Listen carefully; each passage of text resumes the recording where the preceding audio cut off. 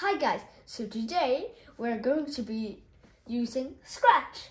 Scratch is one of the easiest coding languages. What's a coding language? A coding language, it's a language but for computers.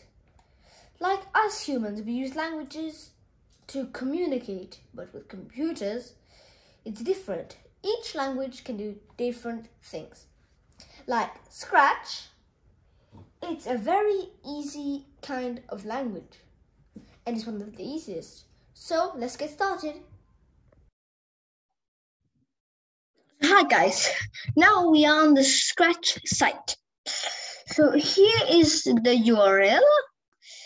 It is also going to be in link in the description below. And yes, there's a lot of things. You can share your project over here and everything. So let's just get started.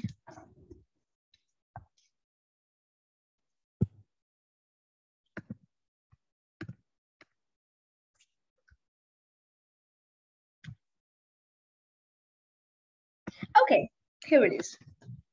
So here is the tutorial. And this you could watch yourself at home or anything like that, because no spoilers. Huh? Okay, so let's get started with the code. So when you enter, you will have this this square, and in here it's the game view. This is where you have the view of the game, and here is the cat, our friend, the character of the actual game. What we call him a sprite. After number 2, you have another section over here, and this is where you drag all of the blocks of code here, over here. And last but not least, you have this is where you take all of your code blocks, or where you customize your characters, where you change the sounds, etc., etc. So yeah, motions, looks, sounds, events, controls, sensing, operators, variables, and my blocks. So we are going to get started with the when green flag is clicked.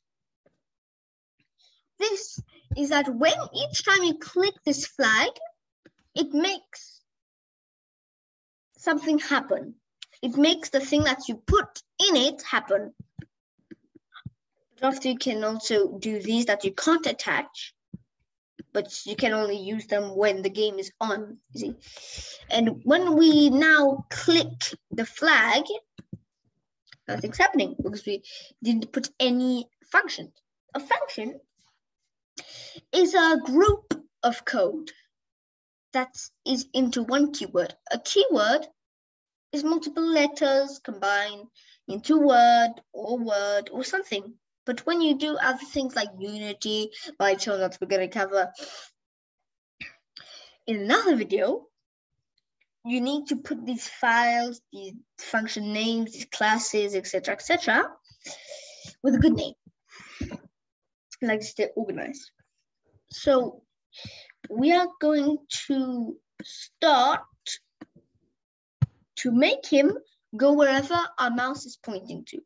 So here, mouse pointer. So the glider, glider 1 sends to mouse pointer. This is that the glide over here, the number of the glide is how fast the sprite that you attached its code to is going to go to your mouse. We are going to make him for now the default 1. After you want him to go to mouse pointer, and if you want him to make that to do forever, press the forever button. Drag the forever block and attach it with the glider in the when green flags clicked. So go look here. That's forever. Each time you click it. So now it's following my mouse. The cat.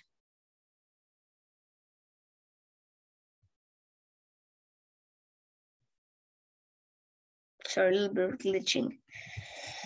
Yeah. It works. So now I think we should change the background. So we are going to try to use one of these backgrounds. What should we use? Let me find it. We should use the mountain. Now he is in the mountains and he needs a lot of warm fur. So we will make him prepared. So he's gonna need a lot of grayish clothes. And we are going to fill him into that color to make it look like he's actually like in a very he's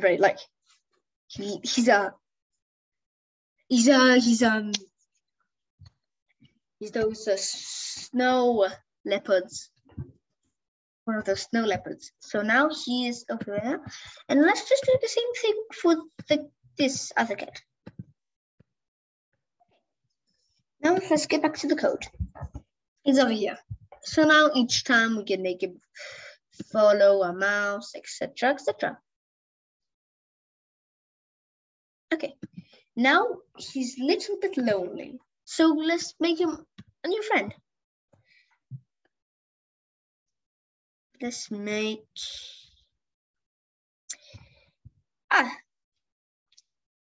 he found a bear in the middle of this path. A bear was following him.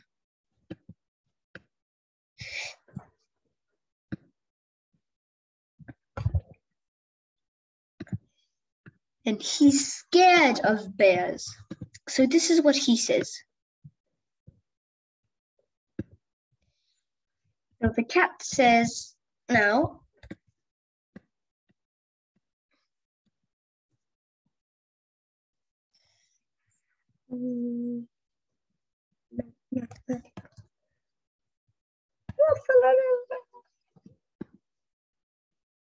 he's scared. But the grizzly bear, he is strong. So what he is gonna do is that he is going to grow. So this is how we do it.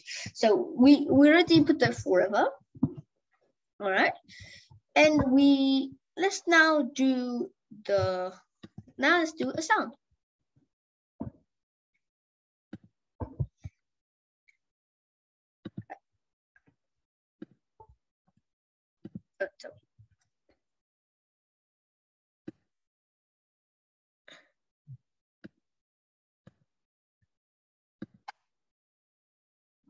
Sorry, wrong thing. Wrong volume. Sorry. So now let's make a volume.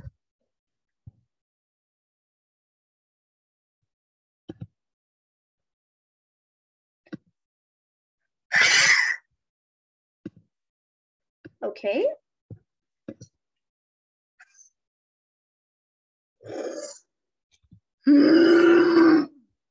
Wait, let's try to change.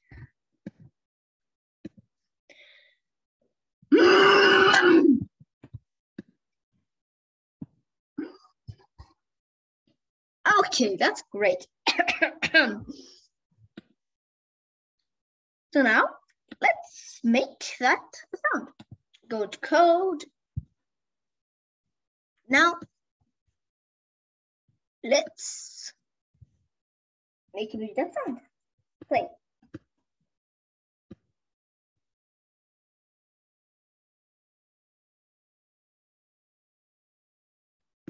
Sorry.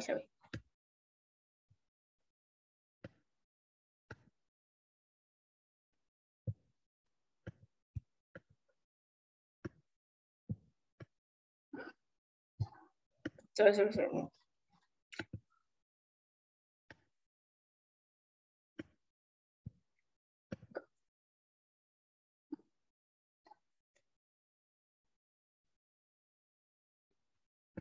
Okay, now we are going to make the bear actually threatening. So he is going to grow. Looks, change size by, let's see how much.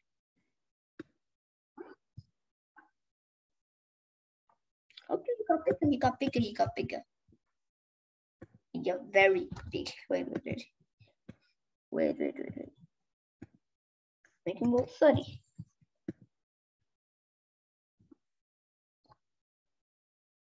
Okay, now we made him shout.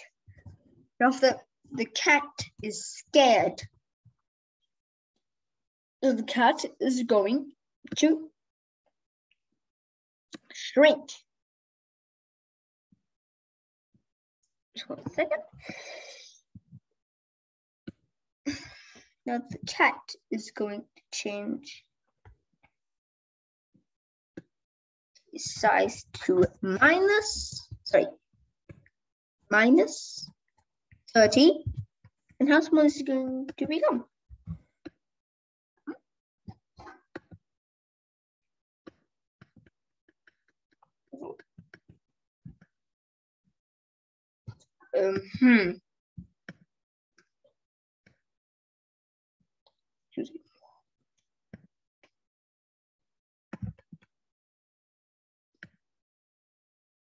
Okay. Wait, I forgot to do something. I think the bear's too big. Okay, let's change the bear a little bit more because I need to at least control his power.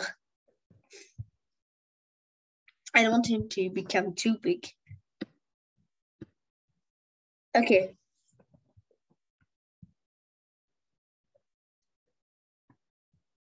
So now, if once I press the space, the bear, sorry, not space, press J. Now if we press 5, he is going to grow. How much is it? Let's see. Looks, change size by negative 30. And now if we start, record. That.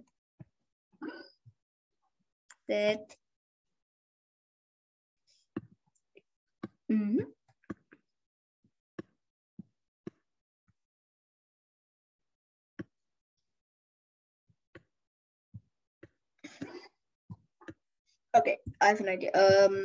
Where is the cat?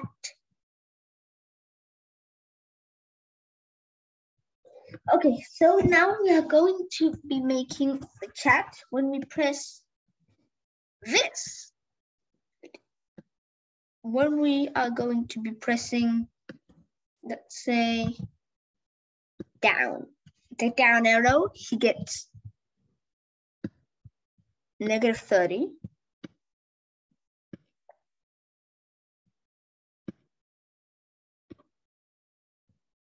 And now we'll do,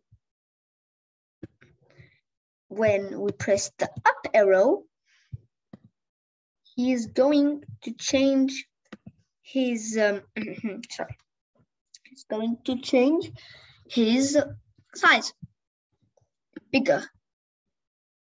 Like, let's see, 20. Now if we play, we do this. Bubble, bubble, bubble, oh, sorry, it's too big. I mean, it's too small. Now we are going to do the same thing with him, except okay,